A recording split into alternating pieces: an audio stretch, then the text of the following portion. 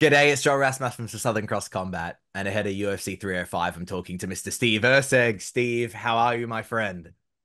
Yeah, I'm very good, thank you.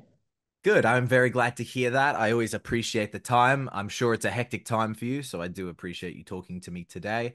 What has today been for you this lovely Yeah, so all I've done is I've woken up, I've come to training, which I do every single Thursday, 8 o'clock. I'm here, get hour and a half, 2 hours in of training, and then had some interviews. So, yeah, The grind never stops. no, I don't think if you want to be really good at something, I don't think it can. Now, I unfortunately I didn't get a chance to speak to you before the last fight. Uh, However, obviously I sent you my love and you put on a fantastic performance. We talked about it a little bit before we started, but it's nonetheless it was a question I had prepared. How has life changed for you since challenging for a UFC title? Yeah, life hasn't changed. I mean, I get recognized a little bit more, but other than that, I mean, still everybody that's actually close to me and like in the gym, at home, family, all that sort of stuff, they don't treat me any different as I'd expect them not to. And I'm still in the gym every day working hard, so nothing's changed. I'm just apparently a little bit more well known, I guess. How do you feel about that? How do you feel about the kind of new level of fame? I mean, it's weird for me to be honest. Like I did um, a meet and greet for Mitsubishi in Midland, and the whole time I was like, I don't know what they expect to happen, but I can't imagine that many people are going to rock up to see me. And yeah, people will line up at the door early. I'm like, I'm just Steve. I don't know why you care so much about me, like taking time out of your day. So that stuff is weird to me still. But yeah. Other than that, normal. Do you now have a new vehicle, or are we still rocking the Toyota Corolla? Now we got the Mitsubishi Triton now. Yeah, Hey, that was on the list. that was on the list. Yeah. How are you finding the Triton? Not sponsored, by the way. At least I'm not. Oh, I'm sponsored. Yeah, Oh, okay. Then in I that actually case, am sponsored. Yeah, it's yeah. very Yeah. nice. Yeah. No, it's a great car. I do like it very much. It's I got they with the sponsorship they got your name on the side, so it says MMA's Astro Boy. So I'll be driving down the street and people will be like, "Oh, hey Steve, blah blah." So I know that we're gonna have a chat with people before I drive off at the light. So that's I got also something that's like a little bit weird, but yeah, I enjoy it. I enjoy it. So yeah, good. That's actually so awesome. Yeah. Talking about that fight with Pantoja, something that's been a theme nearly every time we've spoken to each other is the concept of toughness. Yes. Uh, that fight didn't go your way, but do you think you're tougher than Alex Pantoja? Yes. Um, he has an unbelievably hard head. So I'm not saying that he's not super tough, but um, I just think I'm tougher. I know he won the contest, and I guess me trying to justify losing to myself, perhaps. I said I may have lost the contest, and he was good enough to get the points decision and all that sort of stuff. But if we're going to fight to the death, there's only one person winning that fight, and that was me. So that's how I'm looking at this one. How you kind of touched on it there. How has it been to kind of come to terms with the loss? Yeah, or it is super devastating. Like it's something that you've dreamed about your whole life, and you got the opportunity, and then you fumbled the bag right at the end. And so yeah, it's. I also know that it was a great opportunity. I learned a lot, and I just got to make sure I do everything in my power to make sure I get back there and do better. So, um, lots of good things came out of it. Obviously, I wish I won, but can't dwell on the past for too long. Got to move on, improve yourself. Of course, and you enter fights to win, of course, and as you said, you'd prefer to. But tying into the fame kind of conversation, I feel like, in a way, I feel like you're kind of the uncrowned king. I feel like a lot of people, like there are people I saw. You did a live stream on Instagram with someone, and that was one of the top comments. Yeah. How What is that feeling like, where you don't necessarily hold the belt, but you kind of got the respect? Yeah, I think the main reason anybody does something like this is because they want the validation from those around them. As weird as that sounds, I don't feel like I post a lot because I don't care. Not that I don't care. I don't post a lot because I don't need people to tell me how good I am all the time or hate on me or what. I don't, yeah, don't need that sort of stuff in my life. But with the people around you, whatever you do, you want the validation of the people around you. To say, even if they don't say it with words, to like the actions show you that, oh yeah, you did good, you did well, whatever it is. And like fighting is one of those things like you want people around you, and I'm going to use the word tough again. All I've wanted is the people around me to acknowledge me as like really tough. And so that's probably so to see everybody in the comments and stuff say, "Oh, I'm Crown King," it's like, oh, people do think I'm tough. People do think I'm good. Like as much as I don't try to um, live my life based on what others think of me, it is a natural part of being human, I think.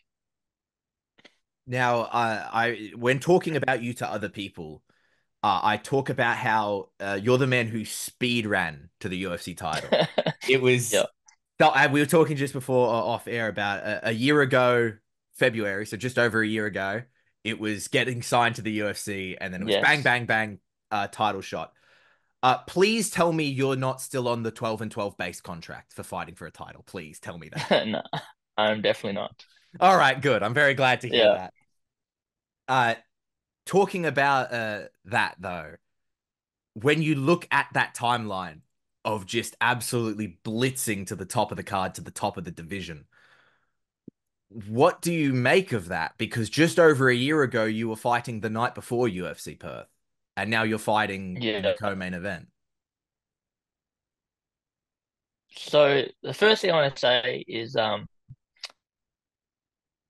it relates to my favorite meme about this whole experience. And my favorite meme is a picture of Bilal Muhammad, and it's like, oh, 12 victories in a row, 5 years in the UFC, still can't get a title shot. And it's like, Steve Erceg, hold my beer. That I thought was just so funny. Just like all I did was I rocked up, took a couple short notice fights, and I'm like, oh yeah, why don't I just fight for the title? I don't know. It's I like to think I got the opportunity because I'm easy to work with and I want to prove that I'm the best. And I think a lot of people want to preserve their undefeated streak or they want to make sure they take the right fights because they do want to get to the title and everybody has that same goal. But one thing that I take pride in is that I'm willing to find out who the best is, no matter how scary they are, no matter how late notice, all that nonsense. So I take pride in that. I think that's probably why I got given a title fight so far. Before the before the title fight, after your last victory, you called for Brendan Moreno. When they get back to you and they say, "No, we're just gonna have you fight Pantoja," like, what is that like? Yeah, I sort of started laughing, honestly, just because Dad came to me and he goes, I think it's a very good chance that you fight Pantoja next. I went, you're an idiot. Well, what is wrong with you? There's no way I'm fighting for a belt after this fight, all that sort of stuff. And then they call me. I went, I'm gonna have to call Dad and apologize. So it was yeah, it was crazy. It was the most surreal moment was the look on people's faces when I told them that I'm fighting for a title.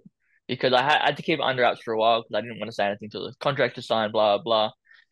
And then I'm like, oh, by the way, I'm fighting for the world title against Pantoja. And they sort of laugh, oh, yeah, sure, man. I'm like, no, no, no, seriously. I'm like, are you serious? And like the look on people's face was like the coolest part of the whole thing, I think. Of family and friends, was there one Yeah. person in particular that had a specific reaction? Um, nah, I couldn't put it down to one person had a specific reaction. It was just like the same look on everybody's faces, I think, when I told them. Talking about this upcoming fight at UFC 305, you are fighting Kai Kara France. Uh, what is that like for you? Because in the past, you've talked about him being someone that I don't necessarily want to use the phrase looked up to, but someone you very well respected throughout their career. Yeah. It's a bit weird. I think I made this clear a few times that if I could avoid fighting Kai, I would. I think again he's another Anzac. If I don't have to fight him, I didn't want to. But at the same time, I'm not going to say no to people that I respect. We're sort of in a position where we're both at the top of the division. We both wanted to fight on Perth, and a win over, like either way, him beating me or me beating him puts us in a really good spot to fight for the title again. So um, I said yes because again, I want to prove that I'm the best, and he's one of the best. So we're going to find out. I remember when I first saw you get asked about the Taikar France fight. I think this is pre Pantoja. Someone floated the idea to you, and you kind of gave that response of due Yeah, to that respect, you don't if you could avoid it, you would. yeah, Um, After that Pantoja fight on a TV show in New Zealand, he did not share that sentiment. He no, kind of called for you. yeah. What was that like when you saw him call for you? I mean, I understood why he asked for me. I know he wants to get to a title too, and I seem like the guy to do it. I came off a loss for the title, and he wants to get there as fast as possible. So if he beats me, it puts him in really good stead. So I understood it. I have no hard feelings. It's the business that we're gonna fight. You're someone who has looked at his career for an extensive period of time. Uh, what do you make of him as a fighter, and what are your thoughts on him? He's very explosive. Um, he's good on the feet. Obviously, his right hand is his most dangerous weapon, and it sounds like, oh, if he's that good on the feet, I'm better on the ground than him, so I'll just take him down. But he's unfortunately quite good at stopping people from taking him down. So I need to make sure that I set it up correctly if I am going to shoot. And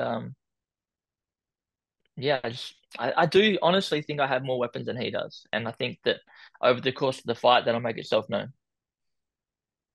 There was the ticket sales press conference that happened. If I'm not mistaken, please correct me if I'm wrong, but my memory's not the best. There wasn't a press conference for the UFC in Brazil, so you hadn't really had that opportunity. How was it to kind of have that moment where you're doing like the press conference thing? No, it was very cool. Honestly, it felt like I was a fan watching Israel Adesanya and Dricus Duplessis just with the best seat in the house. I was sitting there going, "Oh, I wonder what he's going to say now. Oh, I can't believe he said that." Just that's how it felt to me. So it was yeah, very cool to be there, and yeah, I went backstage after the whole face-off thing between them. I was pumped to go. I was like, yeah, very exciting to be there and feel the energy and that sort of thing. If I'm not mistaken, yet again, please correct me. The seating arrangement was left to right. Kai Yeah, Drickus, Izzy, you. yes. Was that awkward at all to sit next to Izzy and have to be like, I am gonna fight your friend? No, not really. Like, I'd once taken a photo with Izzy back in the day before he fought in the UFC, but I never actually had a conversation with it or anything with him, so I didn't know what it would be like when I first rocked up. But he was like super lovely person. Like he was yeah, I was yeah, very good human, I thought. So it wasn't awkward at all. Good to have a chat with him.